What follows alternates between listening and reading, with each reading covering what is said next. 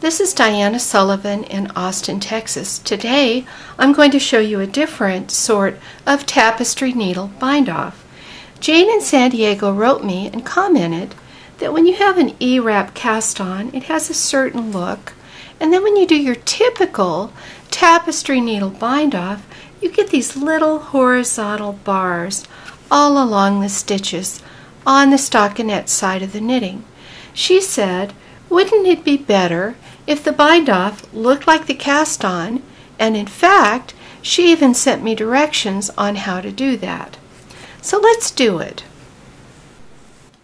Knit a sample and end on the right, and then cut a nice long piece of yarn for sewing up, at least 3 times the width of the knitting. Now bring all the needles out to hold position. You're going to need a tapestry needle. It's a blunt needle with a fairly large eye for sewing with yarn. And you go ahead and thread the tapestry needle as usual by folding the yarn over the needle, squeeze it between your thumb and your forefinger, and work it into the eye. So now it's threaded. I'm going to start by going through the rightmost stitch from front to back, and then by tightening that up. This one tends to be loose, this last stitch. Now, the pattern is to take 2 steps to the left and come into the stitch 2 needles over on the left. So I skip this one and come in from back to front. Then draw that up fairly tight. It is the spacing of the needles that determines how tight this bind-off is, and because the needles are fairly far apart, I need to give this that tug. Now I'm going to take 1 step back toward the right, put my needle through that stitch from front to back, and then take 2 steps to the left over to the 4th needle from the right. Go from back to front, just careful not to split the yarn. And here's where I want to tighten this up, right here. Each time that I take my step back toward the right and I put my needle in, I like to hold these bits of yarn in the back up and get my needle under them.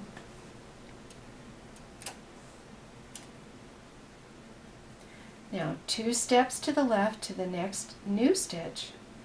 Working toward the left, this would be the 5th stitch. And now I do my pull-up tight.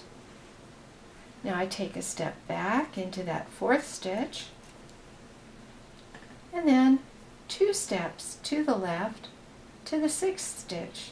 Go from back to front, avoid splitting the yarn, and again, this is the moment when you want to pull up tight.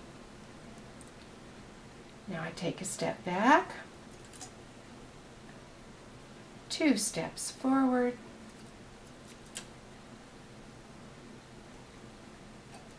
pull that yarn up tight, a step back, 2 steps forward. Now this can be sewn from right to left or from left to right. To go the other direction, you just end at the left and you work from left to right, going back 1 and forward 2 as you work your way across. Now I'm going to keep working on this and not film it until I get over to the last needle. Then I want to show you what to do as you finish off the row. Here I am coming out of the 2nd to the last needle, working toward the left, and this is the place where I would take a step back. So I'm going to go to this 3rd from the end one, and then I would come out this very last needle. Now I like to take 1 more step back, go in the 2nd to the last needle again, and come out the last needle again. That finishes my bind-off. All I need to do at this point is pull it off the needles. I'm going to give it a light steaming to uncurl it. Here's our sample now that it's all knitted. Now down here is the E-wrap edge, and you can see how that looks.